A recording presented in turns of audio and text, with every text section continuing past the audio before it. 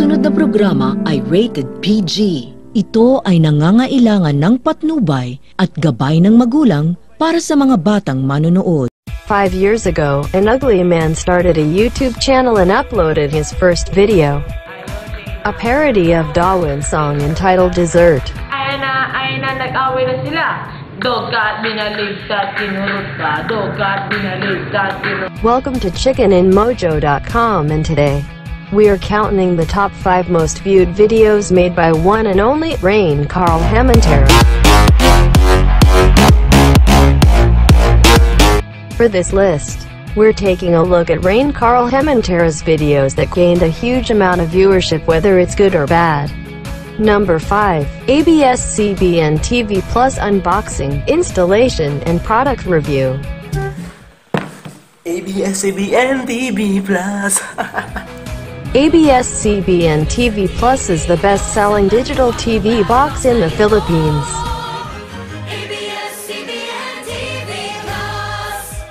So, Carl bought it and unboxed it because he knows many people look for the reviews of the black box before buying. The video shows what's inside of the package and how to install it on TV.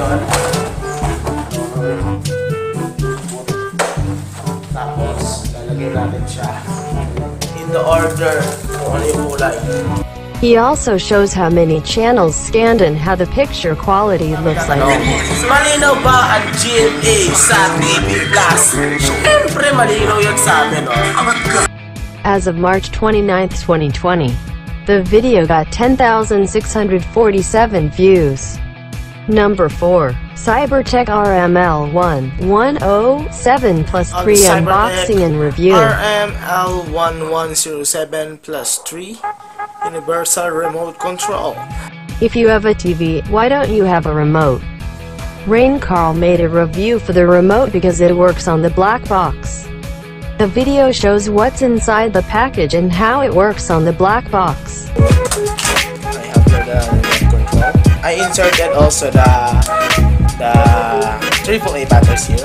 The remote is also universal, so it will work on many TV models. It can also use for TV Plus, Sky Cable, GSAT, Sky Direct, Cybertech, Signal, and all major TV brands. The video gained 22,138 views.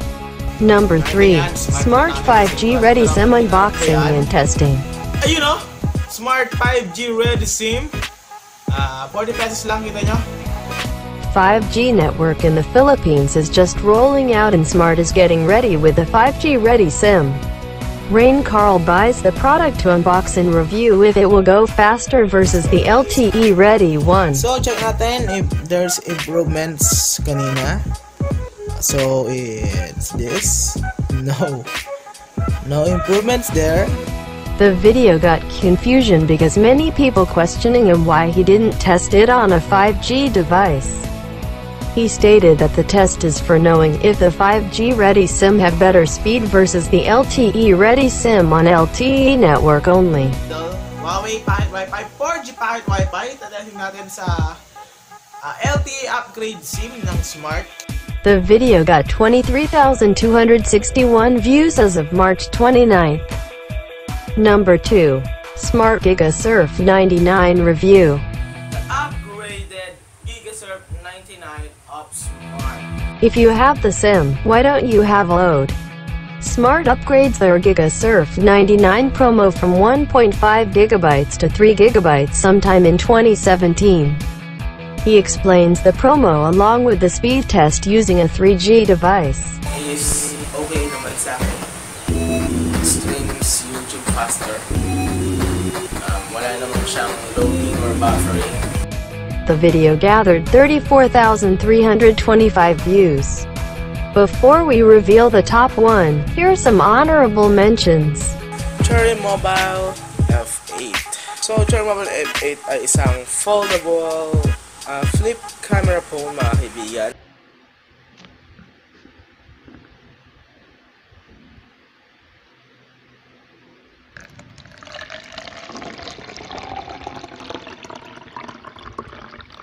The unboxing of my phone, my SO. Ito ay ang basic phone ng my phone.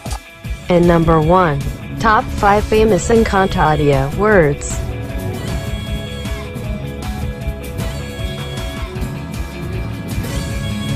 In 2016, Encantadia was the top-rated fantasy drama show produced by GMA Network. Raincarl knows that a video about Encantadia can gather many views, so he made one about famous words from the said drama. Ang top 5 most used Encantadia word. O famous na lang. Famous! The video gained many dislikes and hate comments because of overacting. Shut up!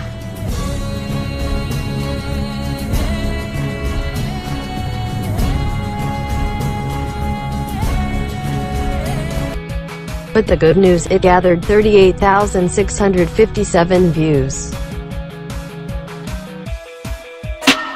Hello po sa inyo lahat mga kaibigan. Ayan.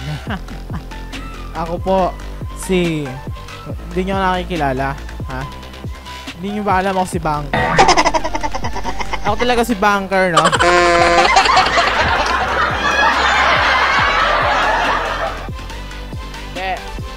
Ito na.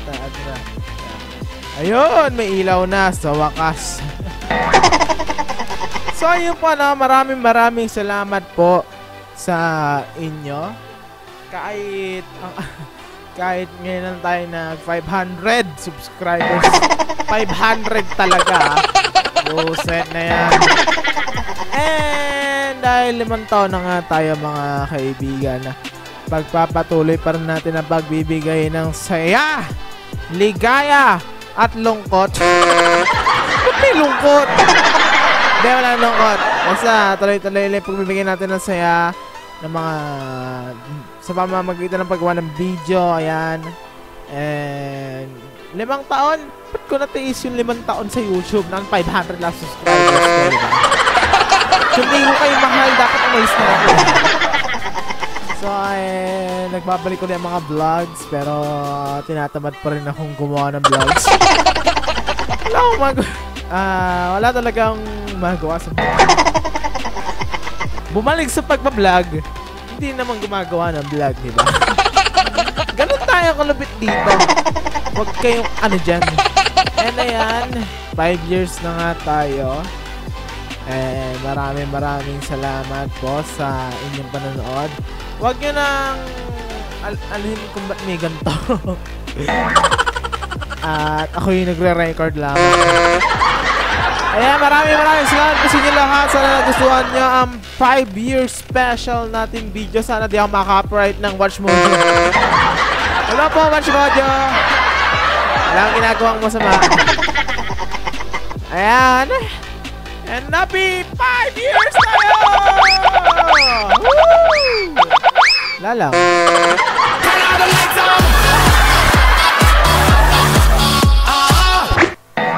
Okay, maraming salamat po sa inyong panonood hanggang sa muli. Bye-bye!